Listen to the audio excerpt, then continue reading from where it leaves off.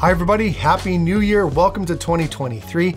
And for the first video of this year, I'd like to go back and answer some of the questions that you guys asked me last year. Actually, a few weeks ago, I put out a question on my community tab on YouTube, and I asked if you had any questions in regards to remote ID or anything in general about drones or about the channel. So I'd like to start the year off by answering those questions. Now, some of the questions that you guys had, I did not have answers to. So I reached out to the FAA and they actually sent me some pretty good answers. So I'm gonna go through those and answer your questions that you had for me. So grab yourself a drink and let's answer the first one. This is from Jackson's Drones. And we're gonna answer this one right away. What is remote ID? Now, in case you don't know, in case you haven't been around for very long, remote ID is basically technology that your drone will broadcast information about its flight and about all the information about that flight. And that information is going to be retrievable by anybody with a mobile device or with authorities or anyone that needs to know that information. And basically the purpose of it is to help integrate drones into the national airspace system. And in order for drones to move forward, at least commercially, remote ID has to come into play. And so it's unfortunate for recreational drone pilots just because of the privacy issues that it brings up.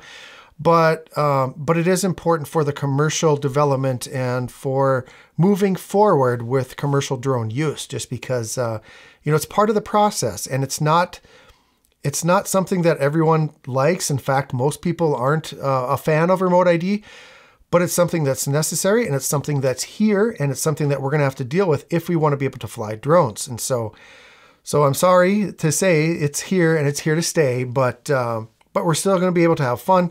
We're still going to be able to fly. We're just going to have a few more things that we have to do, and we're just going to have to be a little more wary of our surroundings if we're flying, in some certain places. So, but anyway, that's remote ID.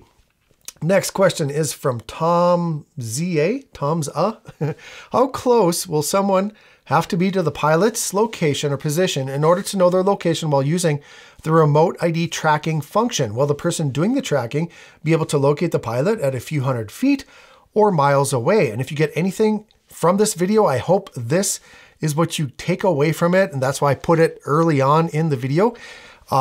Everyone's been asking, how close does a bystander have to be to see what you're doing, where you are, the information about your drone? Now, first of all, the information that is broadcast is not going to broadcast your personal information. It's not going to give your name, your address, your phone number, and all of that. It's just going to give you a session ID number or a registration number, and then other information about the drone, the speed, the heading, the altitude, all of that. And then also your launch location or your remote controller location if you're using a standard remote ID. So that's where the privacy comes in. It's going to let people know where the pilot is at all times if they're using standard remote ID. But the question about distance is really important because people want to know, if I'm flying out in the middle of nowhere, there's nobody around, is there somebody that's 2 miles away that's going to know where I'm at and then drive to me and steal my stuff? And so I think that's why people want to know, how close do you have to be? And the answer is, it's going to vary so much according to the manufacturer. It's also going to vary according to the broadcast module manufacturer. So all the FAA did was it set the guidelines that the ability of the broadcast has to match the FCC's let me bring it up here. I did get an answer from the FAA on this one, and it says, let me look here. How close will someone, okay, here we go. So their answer was, the remote ID broadcast is transmitted from the unmanned aircraft vehicle. So it's transmitted from the vehicle. It's not from the phone. It's not from your app. It's not from the remote. It's from the drone itself or the broadcast module. So the distance from the pilot's location to the receiver does not affect remote ID broadcast. The FAA regulations do not specify a minimum broadcast range for standard remote ID, UA, or broadcast modules. Rather, the rule requires that standard remote ID, unmanned aircraft, or broadcast modules be designed to maximize the range of the broadcast within the performance limitations of Part 15 devices by the FCC.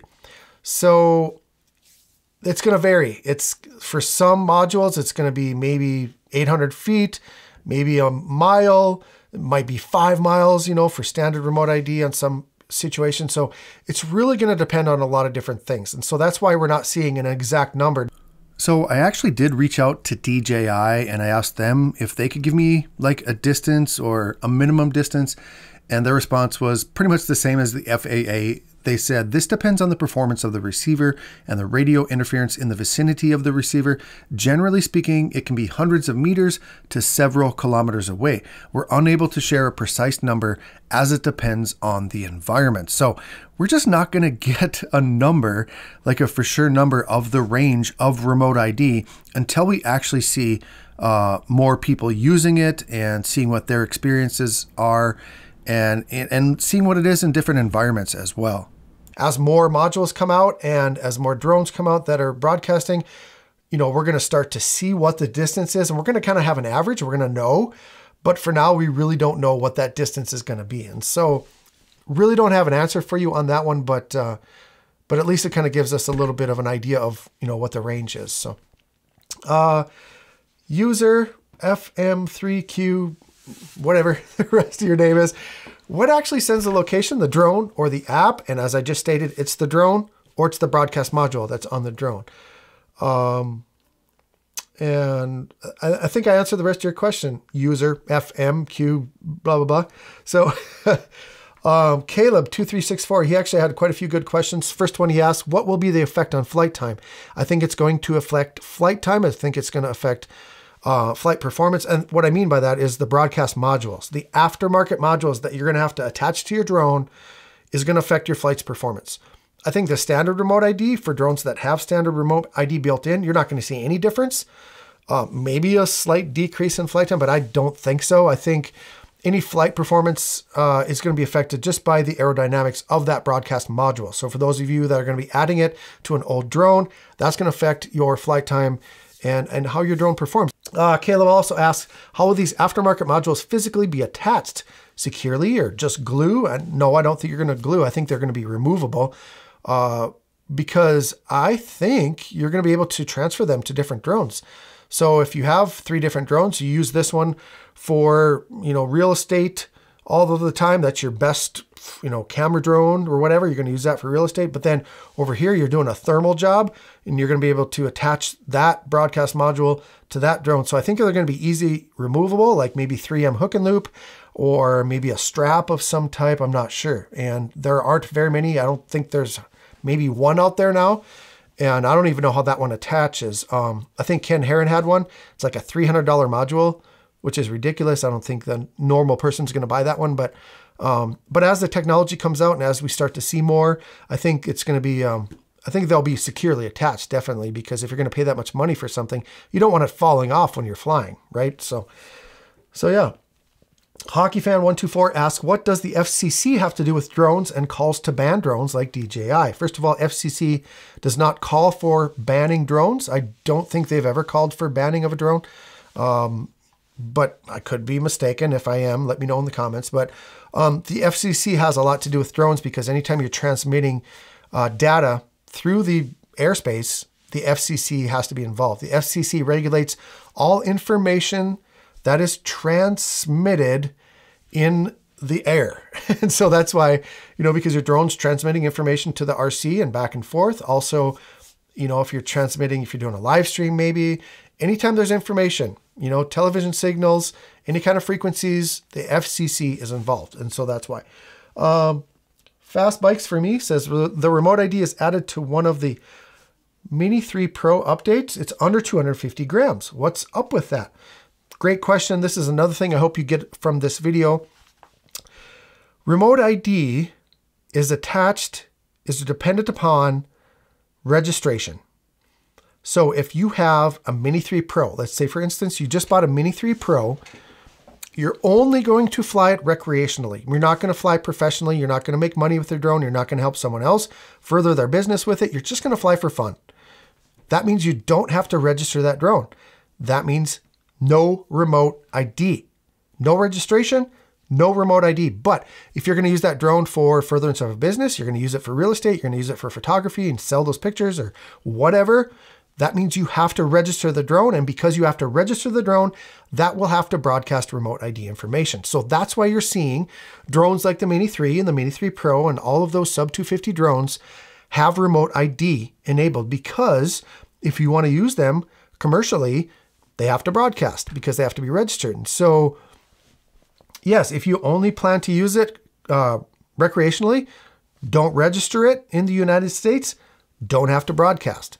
The first time you use that for any kind of job or to further a business in any way, you have to register it first. And once you register it, then you have to broadcast. I hope that makes sense. I actually was enlightened about that. And that was from the FAA. That was a question that I actually asked them for more clarification. And that is the answer that they gave me. Registration equals remote ID. Okay. Gary Sturm 3735 says remote ID is good or bad, good and bad. I don't know if he's asking a question or making a statement, but I think he's right. If he is making a statement, it is good and bad. It's good for the progress of the commercial drone industry. I think it's going to set back the recreational industry. I think a lot of people are going to be worried about their privacy and about their safety because it's going to be available to anyone, you know, their location, you know, the pilot location. But at the same time, I think the majority of flights and the majority of people are going to be okay. They're going to get used to it. Okay. Up front, we just don't know that much about it. It's kind of scary and we hate it. But I think once we see that, you know, everything is more open and everyone's more aware of things, that it's not going to be as bad as we think it was going to be. At least that's what I'm hoping. All right. So it's good and it's bad. Next question. What will the consequences for those, this is from Caleb again, will be the consequences for those who seek out drone pilots to harass them? Should there be extra protections? No. I mean, there's already protections for harassment or assault or theft or aggravated assault or whatever. You know, those laws or those rules are already in place. It's already illegal to do those things. So no, there's really no need to have extra protections. And I really am one who believes don't make laws for crimes that haven't existed yet. You know what I mean?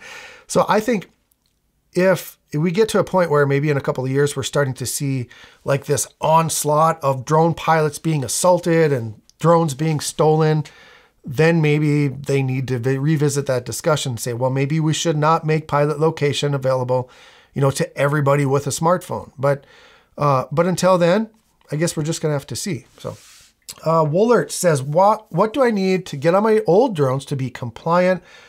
And we kind of talked about that already. It's called the broadcast module. They're going to vary in size. The one that I watched on Ken Heron's show, it was pretty big. I mean, to me, it looked like about the size of a GoPro, right? Really big, kind of heavy, super expensive. Not for the average person. Maybe for someone with a bigger drone, like an Inspire, or maybe, you know, an older drone that doesn't have remote ID built into it. You know, but I anticipate it's going to be something more like this size. You know, this is the DJI wireless mic. It's going to be something about like this. And you're going to have to get one of those, purchase one. I would say anywhere from $50 to $200 is just my guess, my total pull it out of the air guess on pricing, but I think that's what it's going to be. So yeah.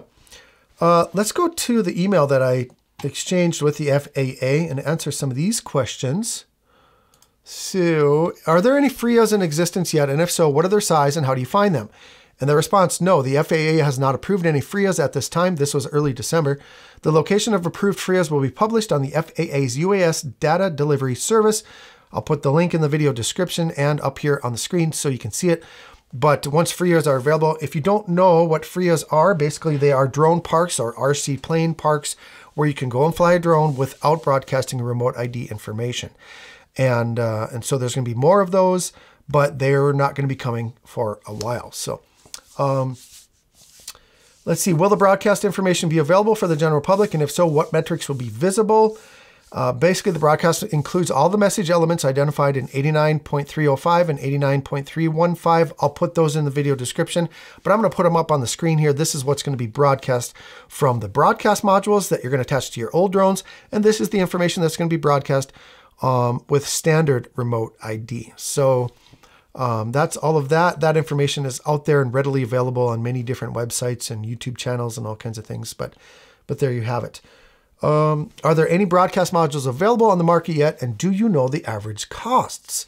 And the reply was the list of FAA accepted declarations of compliance or DOC for remote ID broadcast is available on our website right here at this website. I'll put that in the video description. The FAA does not track the sale or availability of remote ID broadcast modules.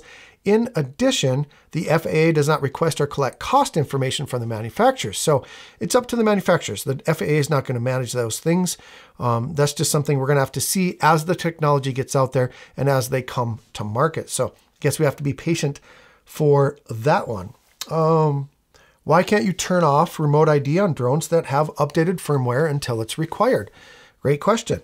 And their response was questions about specific UA models should be referred to the UA manufacturer. So it's not up to the FAA to say if remote ID is active or not. It's up to the manufacturer. So for instance, if you update your DJI Avata and it has remote ID now, and I believe it broadcasts automatically and you cannot turn it off, you need to contact DJI and let them know what you think about that, but it's not going to do any good. It's still going to be there. It's still going to broadcast. Don't quote, I'm not sure. I haven't done it yet. I haven't updated my Avata, so I don't know if you can turn it off or not, but that's the deal. It's up to the manufacturer. It's not up to the FAA. So, and I think that was all I had from the FAA. Again, I asked them about range. I just wanted more clarification on the range of the broadcast device. Ken Heron stated that the broadcast module will be similar to the distance of Bluetooth 5, whatever that distance is. I have no idea, but it's definitely going to be less than standard remote ID. So, you know, if you have that broadcast module, that's going to be a little bit less of a distance. Their reply was, the rule does not provide range specification. And I kind of talked about this already, but I'm going to say it again. Rather, the requirement discussed in the rules preamble is performance-based. The FAA proposed that the broadcast device use radio frequency spectrum in accordance with 47 CFR Part 15 that is compatible with personal wireless devices and must be designed to maximize the range at which the broadcast can be received while complying with 47 CFR Part 15 and any other laws in effect as of the date of declaration of compliance. So, yeah. And so basically they didn't set the distance. They just said it has to be within these guidelines. So I think that's it from the FAA. So that's all for the questions regarding remote ID. Now let's get to some other questions that you guys had. Great questions. This one I love. Jimmy Johnson, 7041 says, my question is, if your drone falls to the ground on private property, are you allowed to go get it? Technically, no. You can't just walk on someone's private property and retrieve your drone. However, that is your property. You can approach the property owner and say, hey, my drone happens to be on your property. It fell from the sky, landed on your property. You need to return that to me. I would ask nicely first. And if they refuse and say, no, you need to return that to me because it's my property. And if you keep it, you are stealing it.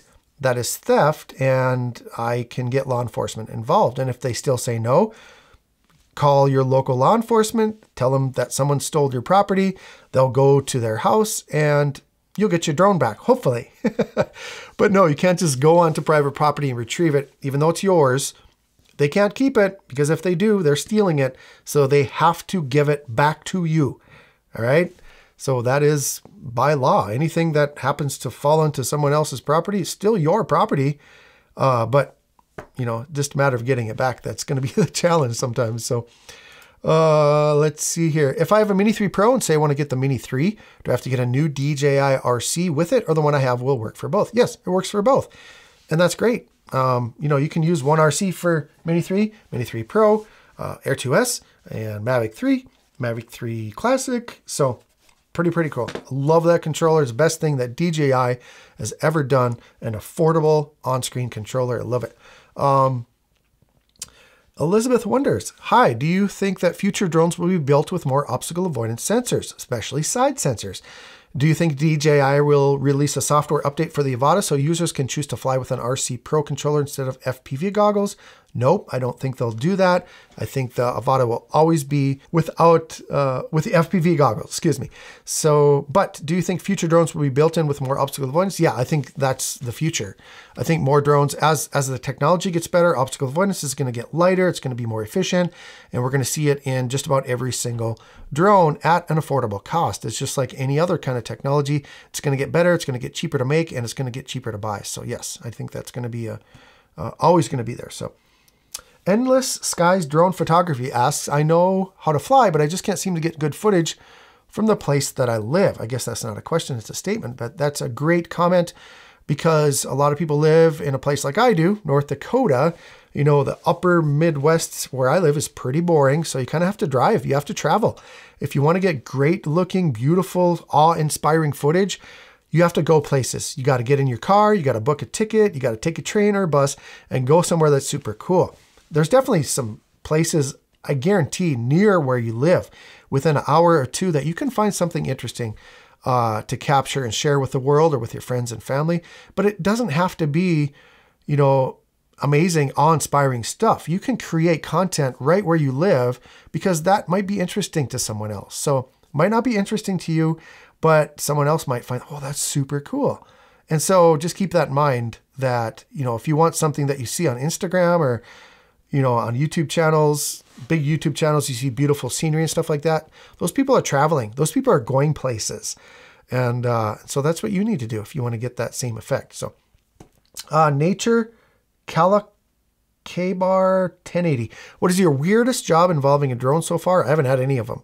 Anything that I do with the drone is pretty boring. I do real estate. I've done some roof inspections. I've done some building inspection type things. I haven't done any like 3D modeling or anything like that. I guess the weirdest job that I almost did was somebody lost their dog.